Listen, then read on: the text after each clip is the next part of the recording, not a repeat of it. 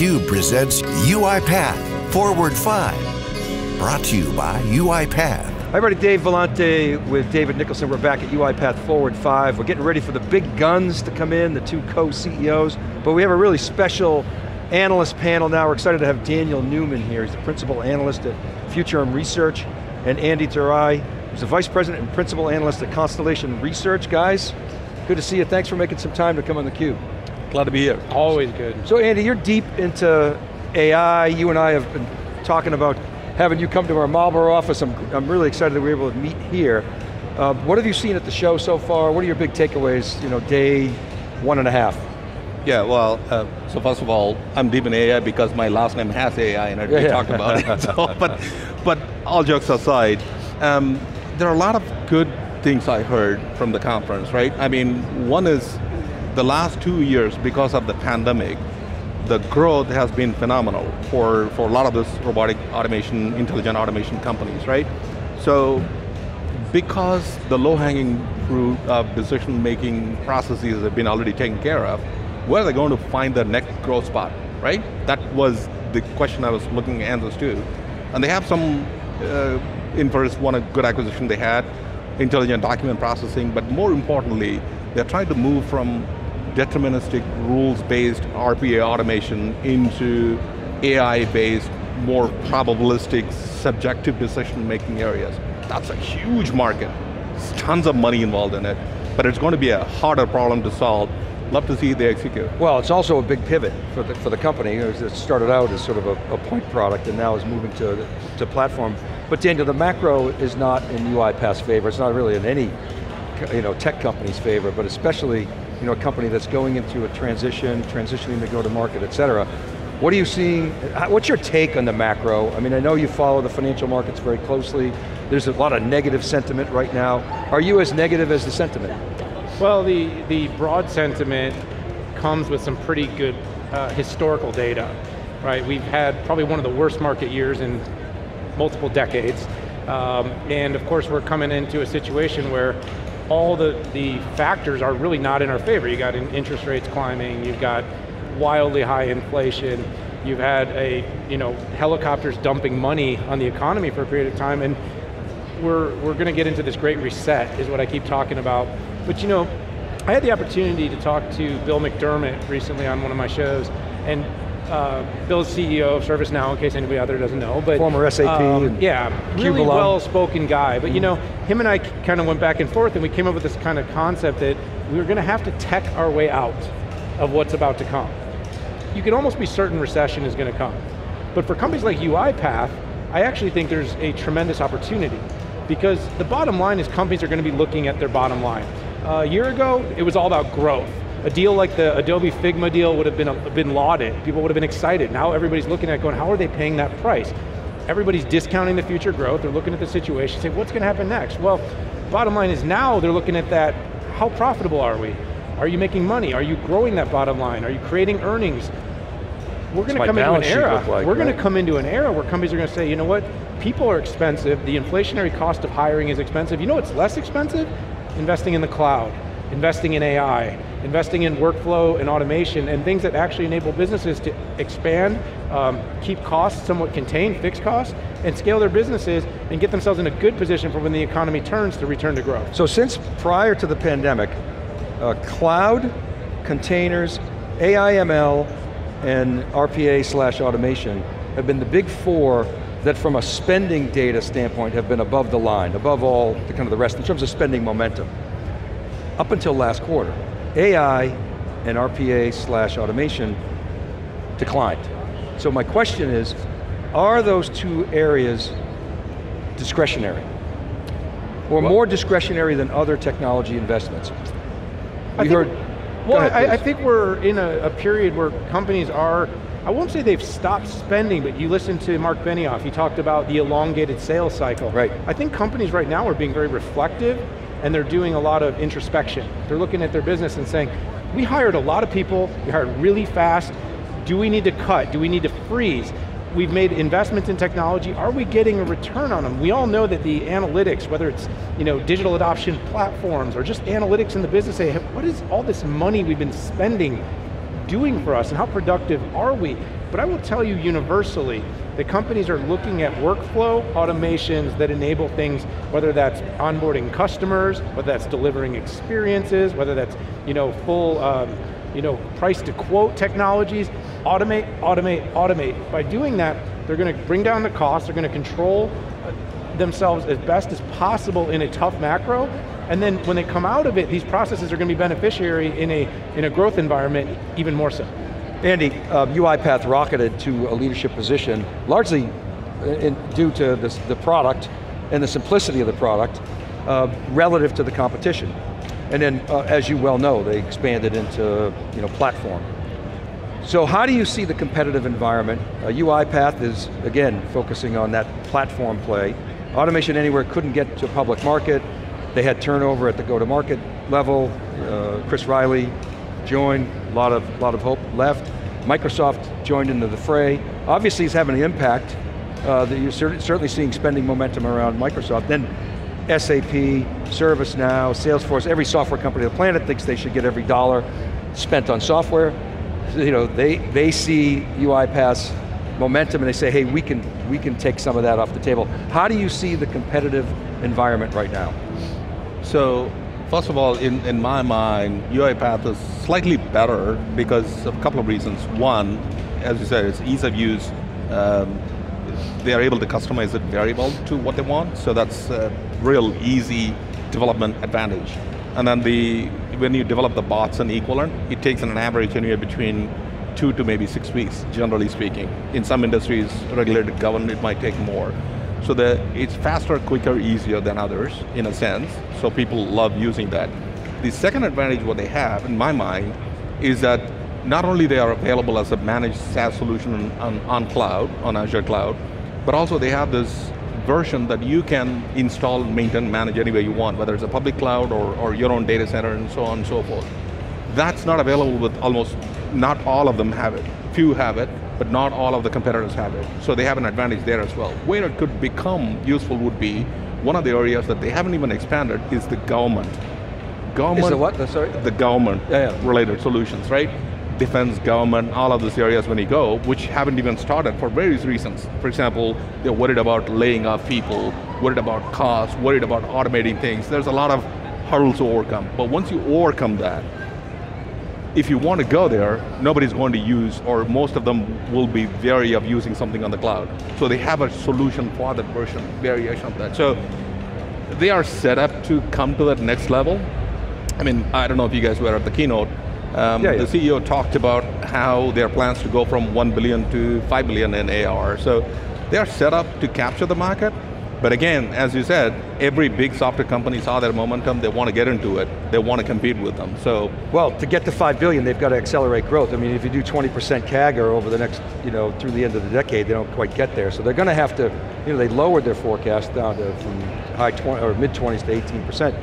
They're going to have to accelerate that, and we've seen that before. We've seen it in cloud, where cloud accelerates growth even though you got the law of large numbers. Go ahead, Dave. Yeah, so Daniel, then how do we think of this market? How do you measure the TAM, the total addressable market, for automation? I mean, what's that metric that shows how unautomated are we?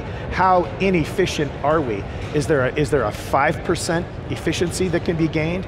Is there a 40% efficiency that can be gained? Because if you're talking about how much of the market can UiPath capture, first of all, how big is the market? And then, is UiPath poised to take advantage of that compared to the actual purveyors of the software that people are interacting with? If I'm interacting with an ERP system that has built into it the ability to automate processes, then why do I need UiPath? So first, how do you evaluate TAM? Second, how do you evaluate whether UiPath is going to have a chance in this market where RPA is built into the applications that we actually use? Yeah, I think the TAM is evolving, and I don't have it in front of me right now, but what I'll tell you about the TAM is there's sort of the legacy RPA TAM, and then there's what I would sort of evolve to call the IPA and workflow automation TAM that is being addressed by many of these software companies that you asked in the competitive equation and the question. What we're seeing is a world where companies are going to say, if we can automate it, we will automate it. It's actually non-negotiable. Now the process and the ability to arrive at automation at scale has long been a battlefront within every organization. We've been able to automate things for a long time. Why hasn't more been done? It's the same thing with analytics. There's been numerous studies in analytics that have basically shown companies that have been able to embrace, adopt, and implement analytics have significantly better performances. Better performances on revenue growth, better performances in operational cost management, better performances with customer experience. Guess what?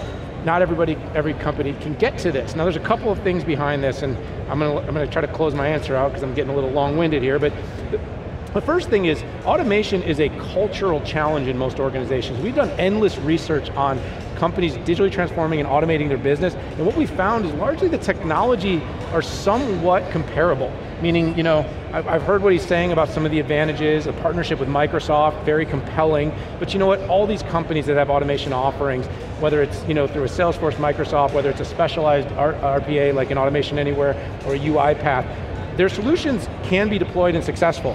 The company's ability to take the investment, implement it successfully, and get buy-in across the organization tends to always be the hurdle. An old CIO stat, 50% of IT projects fail. That stat is still almost accurate today. It's not 50% of technology is bad, but those failures are because the culture doesn't get behind it, and automation's a tricky one, because there's a lot of people that feel on the outside rather than the inside of an automation transformation. So Andy, so how do you think about to Dave's question, the SAPs, the ServiceNows, trying to at least take some breadcrumbs off the table?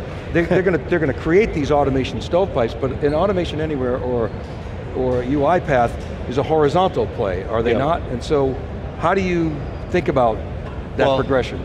So, first of all of these other companies, whether it's a build, acquire, what have you, these guys already have, 5-7 years on them. So it's going to be difficult for them to catch up with the center of excellence, knowledge, and the use cases, what they got to catch up with them. That's going to be a lot of catch up.